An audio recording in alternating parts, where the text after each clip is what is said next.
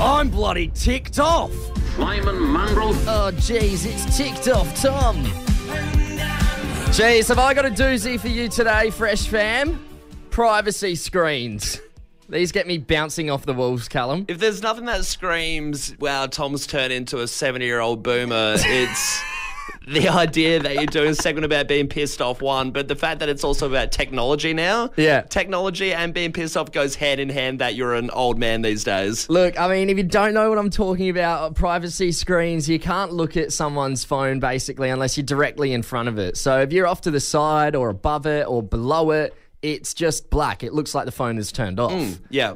And you have to be directly in front of it. Now, this is technology that I think should be reserved for the leaders of the free world or MI5 or Santa Claus, for goodness sakes. But not for some Joe Blow like Kelly from Sales. I mean, You hear that, Kelly? I I don't care what you're having for dinner or what you think friends think of Taylor Swift. What has You got don't need a privacy screen to hide that from me. I What don't care. what has got you in this mess? Like, what is so bad about the privacy screen? What set me off about the privacy screen is one person who absolutely should not have a privacy screen, our social media man, Gavin. And I really hope he's listening and changes his screen. Because obviously, being the social media man, he's always showing us stuff on his phone. Yeah. But if you're not directly in eye line with him, you just can't see it. And he's trying to show me a video with 3 other people the other day when we were out for lunch. And we're all sitting around this table. It's a round table, so I'm like, already leaning over as it is. And I can't see a bloody thing because he's got a privacy screen on. So then we had to watch the video 3 times over to be able to show everybody. Well, you have to do the rotating so everyone can actually get the angle, or you crowd around. You're just probably By looking the time at it got to my turn, I was like, I just don't care anymore, mate. Gavin, is Fresh doing a video on black holes in space? Because this thing is pitch black. What's happening? I am ticked off, Tom, today. Privacy screens, get rid of them. Save them for, the President of the United States or, the Prime Minister of Australia. Maybe no one needs them. Maybe Gavin's got some dicey stuff he doesn't want people to see. I'm sure he does. Maybe you don't want to see. He could be doing you a favour. I don't care though. I'm not looking at your phone trying to snoop all the time. Who's doing that? Nobody. If you haven't been keeping up with the Royals, no one blames you, but you might have not heard Kate Middleton's actually been missing. Yeah. So she's been missing since Christmas, and no one knows where she's been. The royal family released a statement saying she was undergoing a surgery. Wouldn't specify what kind of surgery, but she was just spotted the other day. March 4th, she was spotted in the car with her mum driving her around. And to everyone who would look at this and think this situation is normal, congratulations to you. Luckily, we see through the veil, Tom. Yeah, you've been brainwashed. We see through the glass window into reality, and that's why we're doing this. And that is why Pluto is a dwarf planet. Any questions? Yeah. How about you stop telling all these kids lies? We all know Pluto's home to 1/8 of the galaxy's water supply. That's why everyone doesn't want their hands on it, so we put it in the category as a dwarf planet so no one notices it, and these greedy corporations can get their water supply. Isn't it? Conspiracy theories with Callum. Listen to everything he says. Yeah, if you think that was weird, it's something that we're bringing back, because I feel like it warrants it, Tom. I mean, we're putting our sleuth hats on. We're trying to work this one out. It is a little bit of a conspiracy. There's some odd rumours as to where Kate Middleton is. That's it. The internet has gone absolutely bonkers saying where they think Kate Middleton might have been. Some of them are theorising that the surgery she went under was a BBL, which is a Brazilian butt lift. And then others are saying, no.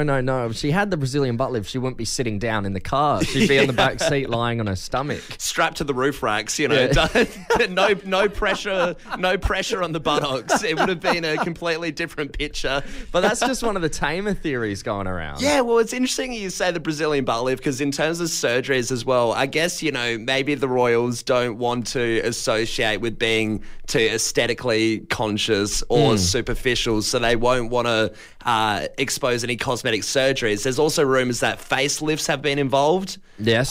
Boob jobs, things like that. So different types of surgeries. One of the theories is that she's actually dead. Dead is the big one. Dead is where it gets quite over the line because she is in the car in the picture. Yeah, so in the picture of her in the car, they're saying that's not actually her. That's the wax body from Madame Tussauds. Jeez. And it's missing the mole above her lip, and that's what people are theorising. This is just a wax figure. It's not actually Kate Middleton. Wow, I mean the mole is pretty indicative, isn't it? Imagine being like some intern at Madame Tussauds and you get a call up from the Royals. It's like, hey, by the way, can we have that wax figure? Borrow the wax figure? And they're What like, for? Don't worry. We don't usually lend the wax figure to people. But it would sound a little bit odd. Otherwise, there's rumours that she might be divorcing William and going into hideout for a little bit, just laying low. Doing a Gone Girl situation, a few people saying.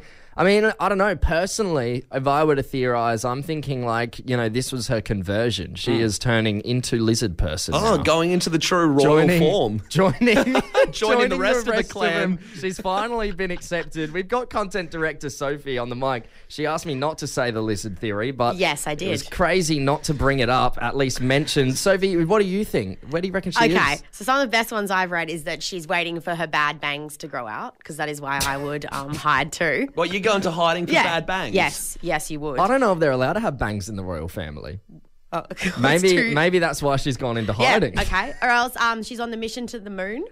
Oh, yep. Okay. A game of hide and seek got out of hand. Love that one. Or she's dating Pete Davidson. Because that's what you do. Like Kim Kardashian went in hiding, and because you go away because you're so in love with them. Then you come back out. Or she's being cloned. That one I can believe. Yeah. I believe that one, not the lizard one as much. So many texts coming through right now. Somebody has texted in saying, I may be a bit of rehab or mental institution for her problems trying to cope with Shrek and Donkey as her in-laws. True, maybe. Someone here said... Bringing in the Shrek 2 reference. Almost 20 years old, that movie. Yeah, anniversary. Hey, another text here. There's not been a single Banksy since her being gone. Interesting. Could Kate Middleton be Banksy? Another one here. Kate is on the best season of Survivor, so has gone away for filming. All right. Yeah. All right. It's interesting that one's come through because someone else has said maybe she's on a foreign Big Brother that nobody's watching. Yeah.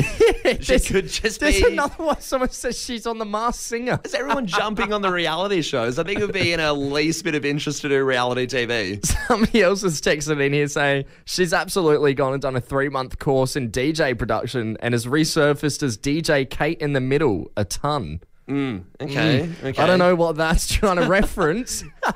And this one here, Tom, it's a bit out there. I heard Kate Middleton's got a bad rash that turned out to be herpes she's trying to deal with. Jeez. That's hardcore. That is hardcore. Another conspiracy theory here. She's binging all of the seasons of The Crown and enjoying it a little too much. Hey, it could be that. Doing a little bit of research, trying to come back in, well-read, Started from the well-watched. start. Yeah. I love this one here. Back to the haircut theory. Maybe it's a bad haircut. Probably has to grow out some bad colouring. The Royals love how they look. Tom, there's certain things that should just never get banned in Australia. You know, eating Vegemite, wearing those paper party hats at Christmas, road rage, all these qualities that make up the best kind of Australian. Exactly right. You know, but one of the big ones that should never get banned is having a barbecue. But exactly this has happened. That's our right. It is. It is a rite to passage. You know, you grow up in Australia from being a young tucker having barbecues and, you know, it's just a regular thing. It's a part of our culture. But going through puberty means taking over the barbecue from your dad. Yeah, exactly right. When you get handed those tongs, it's a sign of the takeover as the leader of the house. Yeah, that's it. But over in Perth, it's actually happened. Someone's been banned from the barbecue because an Australian lady has actually sued her neighbour for doing too many barbecues in his backyard. Oh, get off it. What do you mean, too many barbecues? Well, this comes from the fact that she's a vegan and she finds the smell really unpleasant. So she finds the smell of cooked meat too unpleasant that it wafts into her backyard, into the house, and she's had enough. Try hanging out inside. Get out of the backyard when they're having a barbecue then. Yeah, literally. You can't sue someone over the smell of their barbecue. No, it's crazy. It's absolutely insane that it's even got to the legal level, right? Yeah. That she's saying, it's a mild inconvenience for me. It's an interference. It reeks the backyard. So she's gone to the courts. And she's even doubled down and she said, not only do I not like the barbecue, but while I'm at it, she just keeps adding all these things. She's like, also while I'm at it, I don't really like the cigarette smoke either. It's like she's taking it for a run. As soon as she got it to court, she's like, oh, geez, that actually worked. You know what? You could fix up the parking out in front of my house. Yeah. While you're here, get the council over. This tree's really bugging me. It's, it's blocking grown out too much. Yeah. I don't have pruners. Blocking the sunlight. No, but she has complained about the barbecue, and then she's complained about the cigarette smoke wafting over, and then she has complained, get this, about the guy's kids playing too much barbecue and playing too much basketball and then making too much noise in the backyard. Jeez. So she's gone Who's this? The neighbour from hell. She's gone for an absolute ride, and this is happening over in Perth, of course, not Adelaide. Yeah. Oh God, could you imagine if this was your neighbour? Well, there's no way of pleasing this person by the sounds of it. Absolutely They're always not. going to find something to complain about, whether it's the smell of beautifully smoked meats coming from your backyard or your kids playing basketball. Yeah, your grass smells too watery. I feel like the complaints would just go too extreme. But what kind of sport do you reckon she'd be more happy the kids playing, like croquet or something? I think she'd rather Lawn than play bowls? marbles or something. A light tapping sound, just some kids loitering with some marbles. A light tapping sound would do a hell of a lot better for her than a big basketball. But this legal case has gone on since 2017, Tom. Since 2017? Probably because the courts don't give a crap. They're just they've put it on hold. How can they not just be like, this is ridiculous, we're dropping this case? I don't know, it's probably just in the back burner, but apparently the dude has removed the barbecue, so sad. Oh, really? Sad condolences to the Australian rights of the barbecue. He's gotten rid of it just because of all this kerfuffle. That's not okay. Yeah. Petitions have to be made. Help this man. Send him a barbecue right now. There's a dealership over in Las Vegas. It's called the Vegas Auto Gallery. Yep. And they have a pretty fun little thing you can do if you head to their dealership. Yeah, okay. I mean, the most fun you'll have at a dealership is seeing a bowl of mints or something, like fresh breath mints. There's nothing. You've never been to a There's nothing that dealership, much have fun you? at a dealership, though. What do you is mean, there? test drives? Oh, you can do test drives. But other than that, you just That's way more fun sit than a by bowl of mints. You sit by a water cooler. There's magazines. I thought you meant like mince meat as well. God, no. What kind of? Where are you going, man? A weird ass dealership. Yeah. No, but it just seems like a general office, right? It does nothing much Nah, really happens. I disagree. You All get right, to sit in some cool cars, like really expensive cars you can't afford, but you'll sit in them and just sit there with a monocle on your eye and think, Yeah. I could get this one. Take a car that isn't yours for a test drive. There's nothing more thrilling than driving someone else's car. But there is over in Las Vegas, this dealership. They have Cybertrucks there. Now, if you're not aware of a Cybertruck, it is the new addition to the Tesla automotives. Of course, they're all the electric cars by Elon Musk. Yeah, the Cybertrucks are doing the rounds at the moment. They've gotten a lot more popular. You're seeing They've only just released, Yeah, you're seeing a lot more people online driving them around. They are pretty humongous, strong-looking, well-built. Well, they're meant to have this amazing durability. The windows are bulletproof. They said I mean, it kind of threw back in Elon Musk's face when he first announced the Cybertruck in 2019 and threw a brick at the window and it shattered everywhere. But since then, they have made upgrades. It is now out to the public. And yes, you can throw a brick at the window and it will bounce back. It is bulletproof glass. And this dealership, they invite people to come down, look at the Cybertruck and bash it with a metal bat. Hammer into it. Yeah. Right. Just give it your best shot. They give you a metal baseball bat and you can go up to the Cybertruck and hit it and see if you can damage it, but it just doesn't every time. You can take a sledgehammer to this truck and it won't scratch, it doesn't bend, it doesn't dent.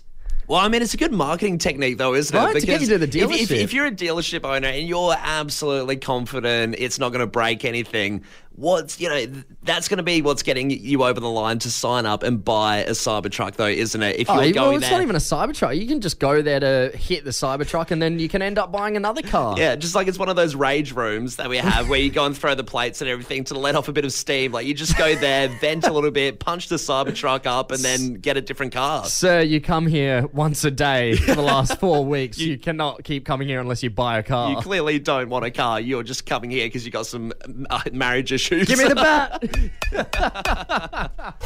Who wants to be a millionaire? Hey, great classic game show. Been around a long time. Love to see it. Yeah, so it's the UK version hosted by Jeremy Clarkson. It's actually back from 2020. It's a clip from the show that's just recently resurfaced and causing pandemonium, I got to say. It's racked up 3,500 views and heaps of comments after being resurfaced. Wow. You don't see too many controversies on Who Wants to Be a Millionaire. You know, it's a pretty tame show, family friendly.